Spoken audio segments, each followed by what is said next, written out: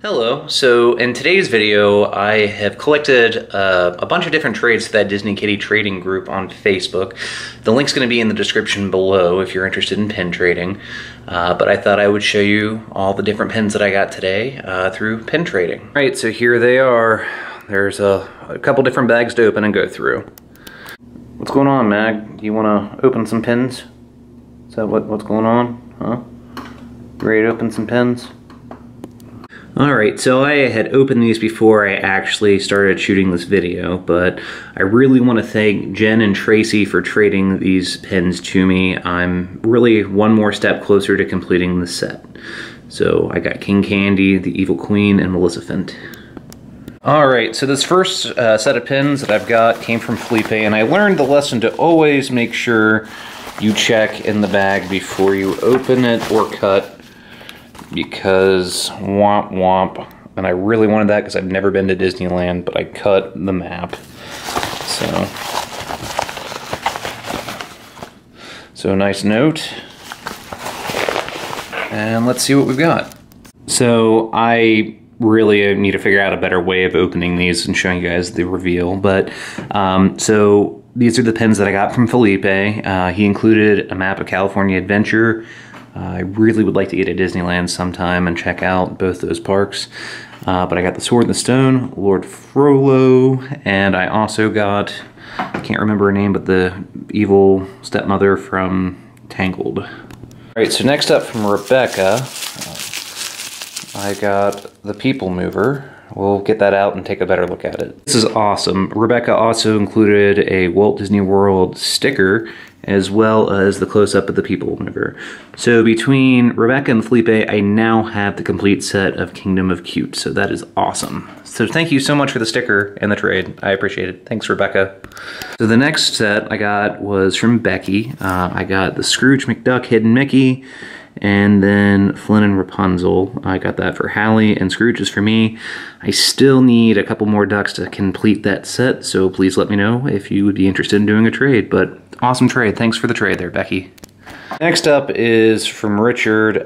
This was actually purchased on eBay. He was moving and sold a lot of his older pins. The only thing that I'm really hoping is none of these are damaged because he used paper towel instead of wrapping them in bubble wrap. Always make sure if you do trades or sell, you spend the extra money on bubble wrap. Paper towels are not great for packing. Alright, so these are the pins that I received from that eBay lot. So I gotta say, I'm a little disappointed in what I got. Just a PSA, guys, please make sure if you're shipping pins, always use bubble wrap. Paper towels do not work. Jafar got a little damaged there. He's scratched up all down the side. But let's get a closer look at the pins. So first up, I've got this Dixie Landings pin. I really wanted this pin because we stayed at Dixie Landings back before it switched over to Disney's Port Orleans Riverside. But on the back there you can see it's the old 2000 logo. So that's a really cool pin. Next up, you can still get this today on the Disney Store. Little Frogs and R2. Love this pin. I think it was really cute. Next up we have the Evil Stepmother from Tangled. I got that for Hallie because she loves Tangled. Next we've got Rolf, which Rolf sort of sads me, or makes me sad rather. I got this pin on trade back when we were there for our honeymoon, and Rolf had a dippy eye. So I decided to get this one, but I think that it's also a scrapper because you can see the paint's going over the little outline there on the chin. And there's a couple rough edges, as you can see, where it's been punched out.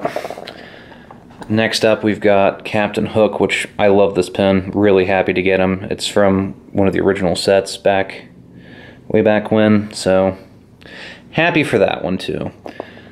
Couldn't resist getting a Jessica Rabbit. The seller was moving and was selling a lot of his pins, so let's get a look at the back there. So it's an old silver back there.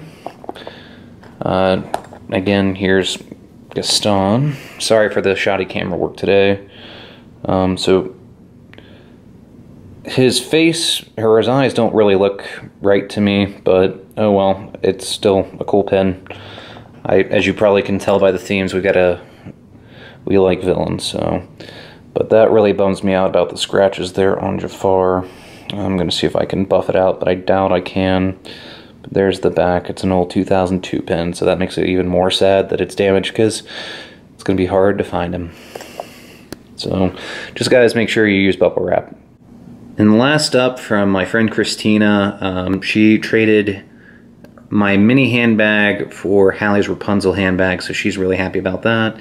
And she even threw in Pluto, so really happy about these pens. I really thank you, Christina, for helping me out with that trade, and I look forward to making several more trades with you and transactions here in the future. Alright, so those are all the pens that I received today for this pen opening. So I realized after I opened all these, I'm missing one more pen from the World of Evil, so I need the villain from Fantasia, and that will complete the World of Evil. With the People Mover and the Sword and the Stone, I've now completed Kingdom of Cute. Still looking for a couple more Disney Ducks, but we've got Rapunzel and Flynn, and then my eBay villain group, my Dixie Landings pen, Rolf, and the R2 and Progs, and then the Rapunzel handbag and Pluto. So thank you everyone that traded with me, and definitely if you're into pins, check out Disney Kitty Pin Trade Chat. The link will be in the description below. So those are all the pins that I had for this week.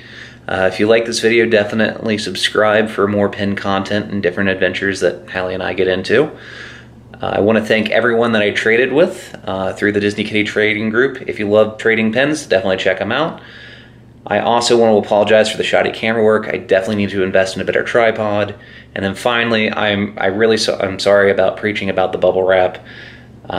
Just common courtesy. Always make sure you package your pens in bubble wrap. That way they don't get damaged during transport. But I really enjoyed the pins that I got. Hopefully you did as well. And this has been Rob from the Hal Adventures signing off.